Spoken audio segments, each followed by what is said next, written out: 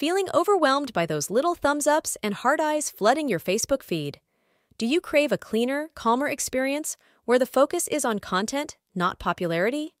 Well, buckle up, because today we're diving into the secret power of reaction preferences, your key to banishing those pesky like counts. So, how do we make those like counts disappear like digital smoke?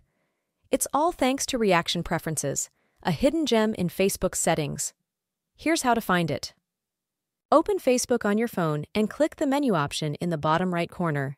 Click on Settings icon, scroll down until you see Reaction Preferences, and click on it. Here you'll see two key options.